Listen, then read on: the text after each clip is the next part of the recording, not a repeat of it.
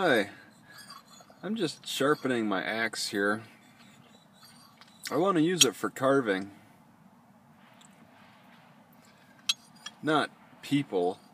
I want to carve wood. This is brand new.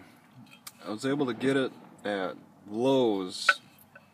I ordered one off the internet, but I've been having difficulty having it delivered to a stable address since I'm kind of homeless. But finally I was able to come across one at Lowe's. They have like 20 of these just sitting on the shelf.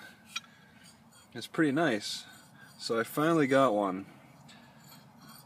Unfortunately, I'm not anywhere near anything to chop right now. It kind of pisses me off. It really pisses me off. Because I'm in Longview. I was able to get this in Longview, but I was just in that other city, Vancouver, and there's a heavily wooded area with fallen logs that I could have used, and that's what I wanted to do, is to take this into the woods and make myself some Indian clubs. I saw how a guy did it on the YouTube. He made like a homemade mallet, alright, with an axe. He axe carved a handle, pretty much, for a mallet. So I want to do that. I want to repeat what he did. I want to go out into the woods and get a nice piece of wood. I'm looking for 18 inches in length, maybe 20, and I may have to chop it down. I may want a saw for that, but maybe a diameter of 6 inches or so, maybe bigger, depends.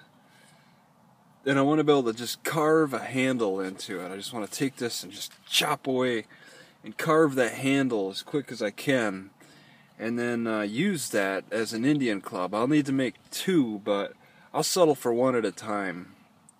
This is the tool to do it. Okay, it cost me about 17 bucks. It's just a hatchet. It's not a full axe, but I could slip it into my bag, and I got this piece of leather. I could just kind of keep it in as a little protection. I just need to make like a strap for going around the back, but I'm thinking that I'd like to put more effort into making something that, for Indian clubs, and I'm more than willing to make it a throwaway. All right, I'm thinking that it'd be pretty cool to have a throwaway type of deal. Just because I know I'm not going to make a perfect one anyway the first time. So I don't need sandpaper or anything fancy, just a nice axe, just hand carve with an axe. And I think the trick is to sharpen it good, okay, to just sit there and grind away with this nice grinding stone. So it takes some time. I'm gonna have to learn more about it, but I'm gonna want to get this nice and sharp so I can really get some nice carvings. There's other things you can use this for, alright. I just want Indian clubs, but I'm thinking that you know, you got stakes, you can do kindling, you know, various options there. So there's all that. So I'm gonna end this here.